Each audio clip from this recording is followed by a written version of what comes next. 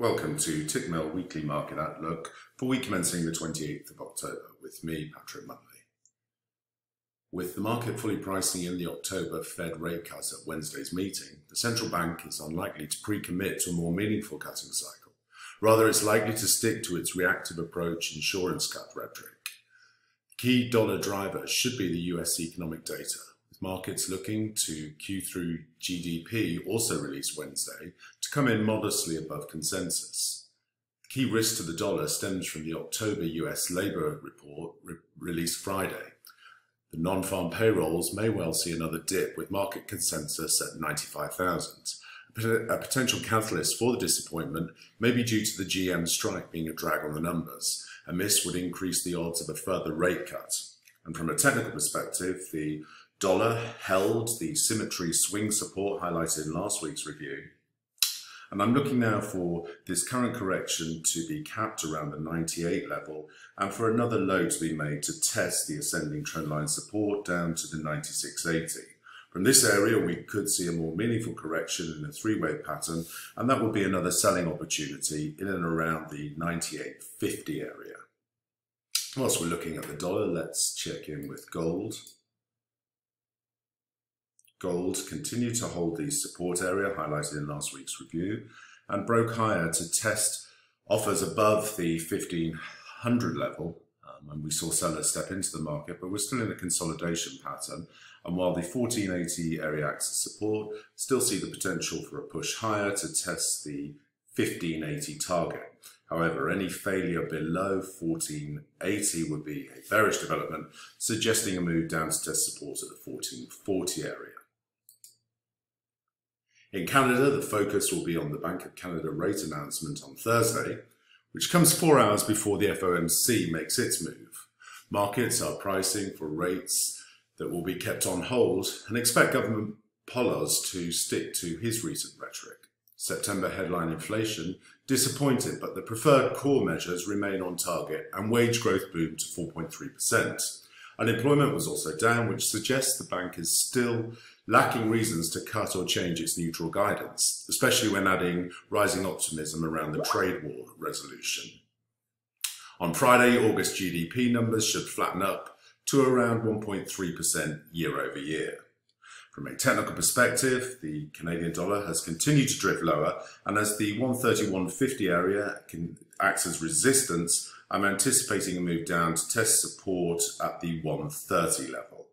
A move back through 132 would be needed at this stage to stabilize the pair and suggest a more sustained correction could evolve. In Europe, we should get another batch of unsurprising data. Both October core and headline Eurozone CPI should come in at 1%, and third quarter GDP should stay at around 0.2% quarter over quarter, although there is a non-negligible risk of a 0.1% print. This means that European data won't provide many reasons to be cheerful about the euro next week. The euro has initiated its correction from its symmetry swing resistance area at the 111.80 zone. I'm now looking for a corrective pattern to develop and ultimately test the support now back down at 110, where I'll be looking for bullish reversal patterns to set long positions, as looking for 110, 110.50 to set a platform for a test of 112.50. Only a move back down 109.50 would concern this bullish bias and suggest a retest of year-to-date lows. Whilst we're talking about the euro, let's check in with the DAX.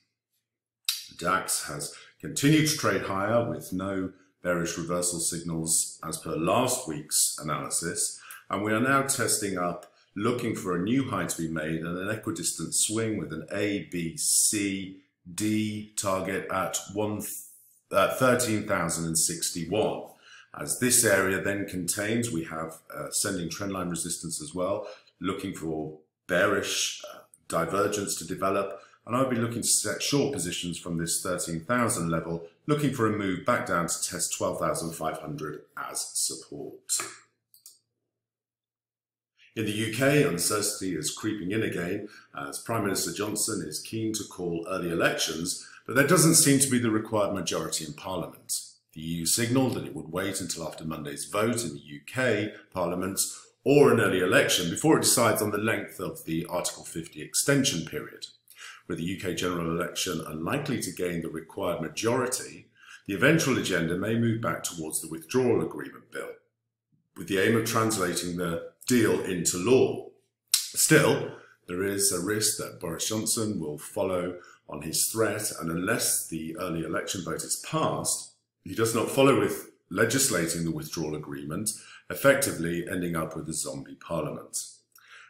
From a technical perspective, the sterling pound has pulled back from the ascending trendline resistance zone at the 130 area. I'm now looking for a symmetry swing correction to test 126.50, 127 area of support. As it does, I'll be watching for bullish reversal patterns to set long positions, initially targeting a retest of this 130 resistance area, but ultimately looking for a move up to test 132. A breach below 126 would suggest that we're going to see a deeper correction, looking then to the ascending trendline support down at the 124 area. The Bank of Japan meets on October the 30th and 31st to set monetary policy.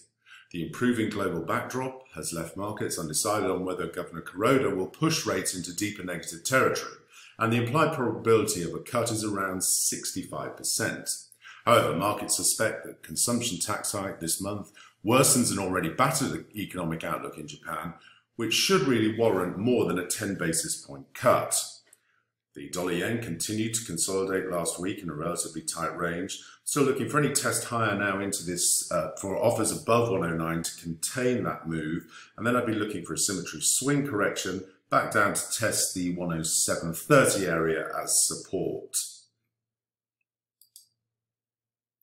As the RBA navigated these past few months of monetary easing, the market's perception has been that two indicators were the major detriments of the bank's decisions: inflation and unemployment.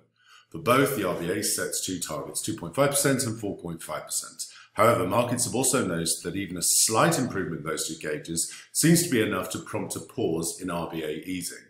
The unemployment rate slowed to 5.2% from 5.3% in the September print. And this was enough to halve the implied probability, now only at 18%, for a cut in the November the 5th meeting. Next Friday, the Q3 inflation report will be published, and consensus sees the headline CPI advance from 1.6 to 1.7%. This may be enough to cement expectations that the RBA will stay put in November. Governor Lowe will speak on Tuesday, but he's unlikely to diverge from his recent rhetoric before seeing the inflation numbers. From a technical perspective, I'm looking for support to develop at the 68 level in the Australian dollar, and ultimately to test trendline resistance at the 69 level. From there, we may see a more sustained correction. I'll be looking for bearish reversal patterns in and around this 69 level to set short positions. However, ultimately, I'm looking for support to develop back down in the 67.50 area after that correction, and then we could see a challenge of the 70 cents level over the coming weeks. That concludes the weekly market outlook for week commencing October the 28th.